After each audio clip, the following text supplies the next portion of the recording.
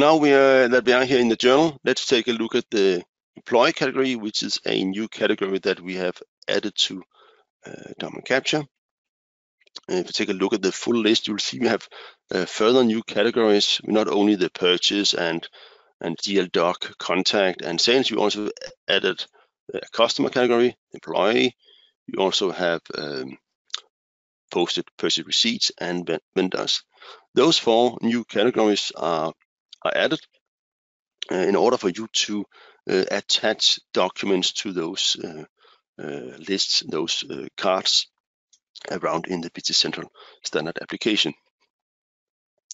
And we've added identification fields, meaning that we can easily go in and identify, like in this case, we take a look at the employee category. We have one document that was imported and has automatically identified this as my employee RP, Robin Bettencourt. As you can see over here, the name has been found, and through that, document capture has recognized the record, the employee that we need to link this document to.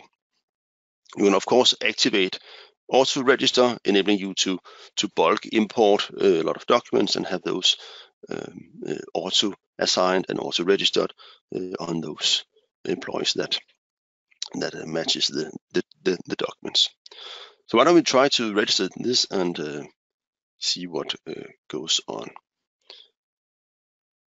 Process here and do a register. And there we are. This document is registered, and if I go back, we'll see, of course, there's only 8 documents left here.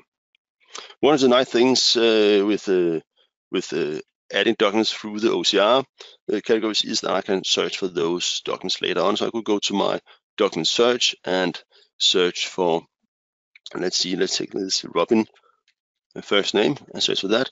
And we'll see that now we have one registered document for Robin, and I can show the file, show the document card, and I can find the information if I want to know what has been registered with the name Robin, or the employee number, or whatever key information I search by.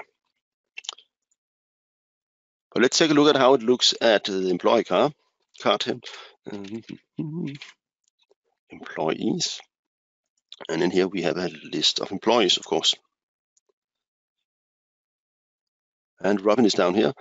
Right now I cannot see anything. I only have the standard field notes.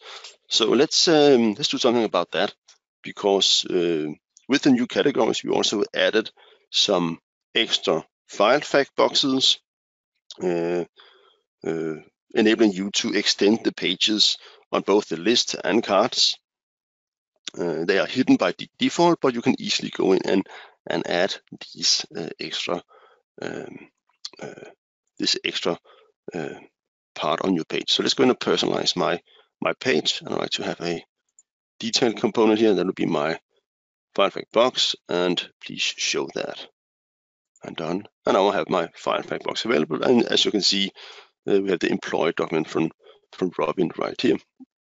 And if I want to, I could add another one. I have one here, Robin Bettencourt, some notes from the meeting perhaps, and then I would drop it in here, and then I have one extra document.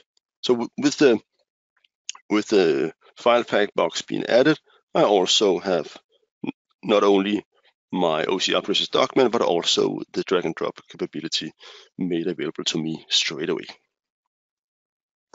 We added this file fact box extension to customers, to employees, and posted purchase receipts. It is already present on multiple standard pages like the vendor card and vendor list, and also unposted and posted invoices and credit notes.